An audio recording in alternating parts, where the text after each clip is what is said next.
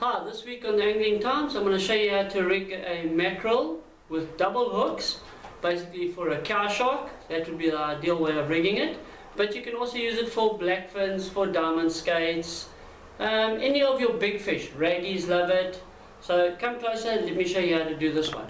Basically what we require is our wire trace with two 10-0s or 9-0 Kendall rounds. Gamakatsus are good as well.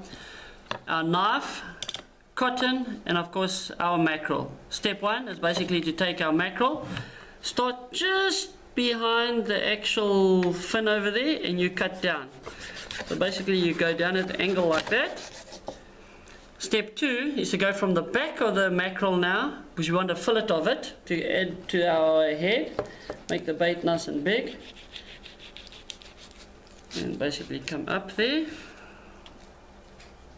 and out.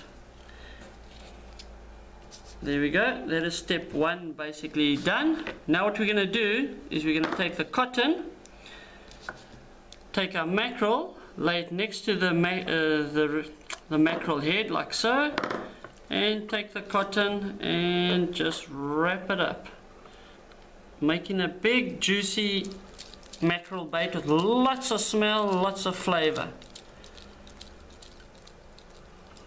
And there we go, all the way down to the bottom. We then take the second part of our mackerel and we just go down him like so as well.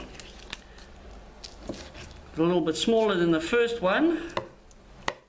You can throw that away there.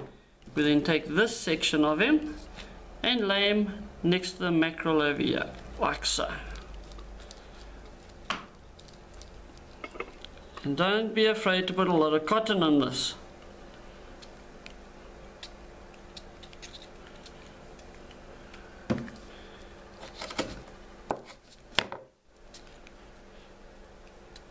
And that there, guys, basically is the mackerel bait done. Now to rig it, basically all we're going to do is insert the hooks.